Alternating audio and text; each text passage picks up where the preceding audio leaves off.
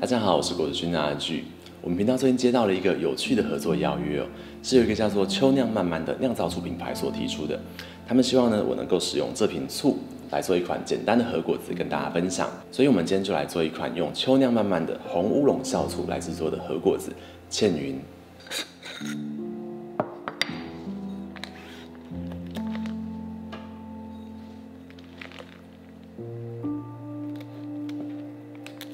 我们要使用现煮的红乌龙茶来作为这款和果子的一部分基底。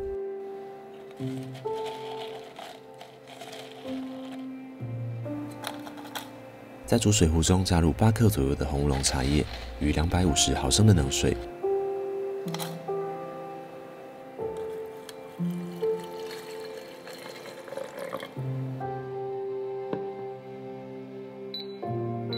接着将茶汤煮沸1到2分钟。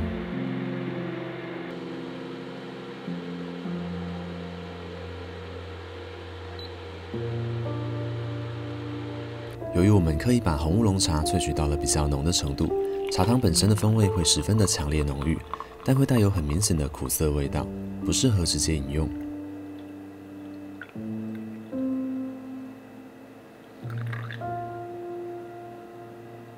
把煮好的红乌龙茶静置冷却，接着我们要使用糖渍的橘子皮来作为另一个部分的主要风味来源。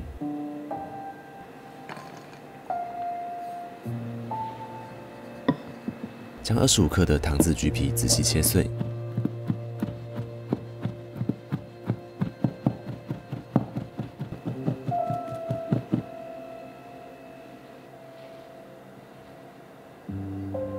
接着将切碎的橘皮与30克的柠檬汁混合均匀，并静置一段时间，让柑橘的味道与柠檬汁充分融合。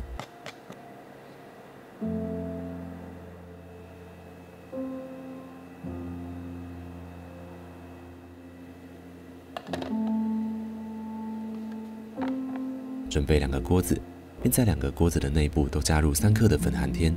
注意这次与其他寒天制的和果子不同，不能够使用粉寒天以外的其他寒天来代替。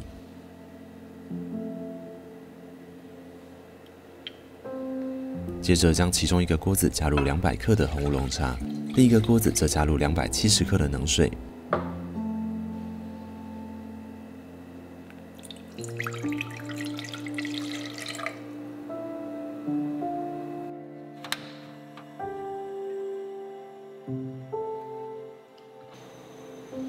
把装有冷水与粉寒天的锅子煮到沸腾，并加入100克的海藻糖与200克的细砂糖，用小火持续熬煮，直到糖完全溶解。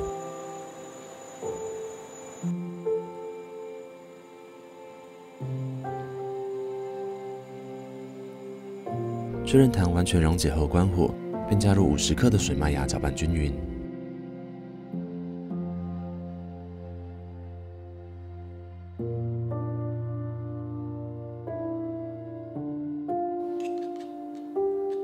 最后加入切碎的糖渍橘皮与柠檬汁，并用少许的黄色色素染色。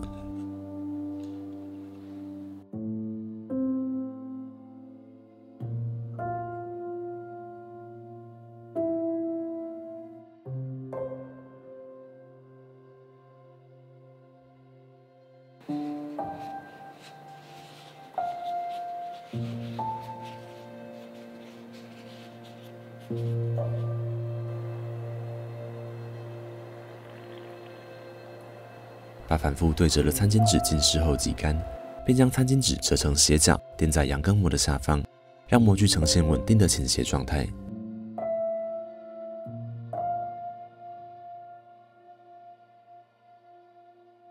接着倒入刚刚准备的柑橘寒天液，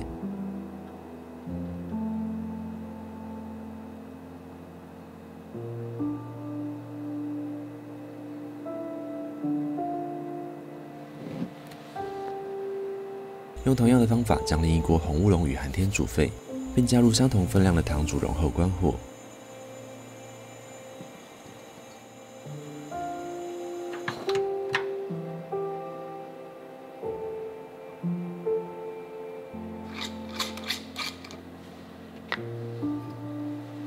接着加入100克的红乌龙酵醋与少许的红色色素。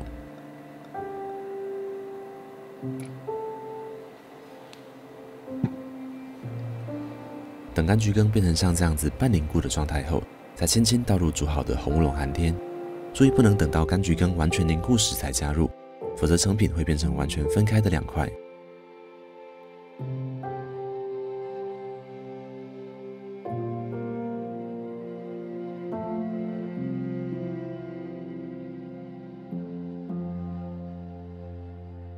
将模具放在冷水中静置冷却，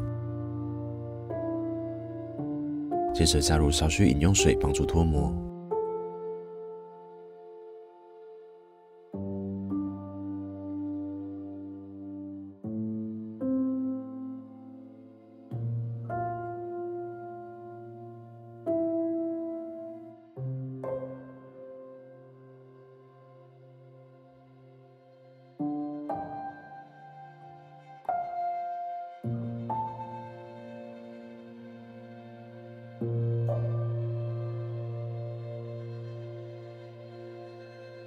最后切成适当的大小即完成。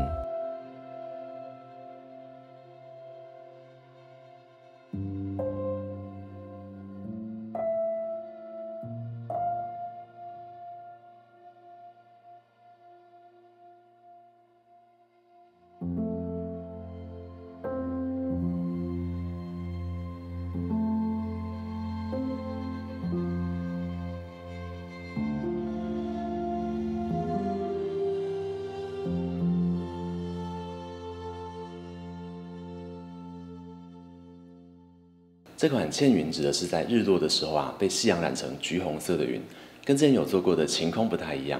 这次是用比较抽象一点的方式来呈现不同样貌的天空。那这次合作对象秋酿慢慢呢，他们是一个台湾的酿造醋品牌跟市面上常见的醋不太一样，他们只选用有机或自然农法栽种的食材，再搭配古法用陶瓮进行酿造。那除了今天用的这个红乌龙醋之外他们还有其他各式各样的产品，像柚子醋、凤梨醋，还有像甜菜根醋这种比较少见的醋也有。那今天用的这瓶红乌龙酵醋呢，个人是给它相当高的评价，它的味道很温和，那喝起来也没那种不太舒服的、有点刺激的感觉，然后还带着一点淡淡的、很温润、很舒服的茶香。我个人真的是还蛮喜欢它的味道的。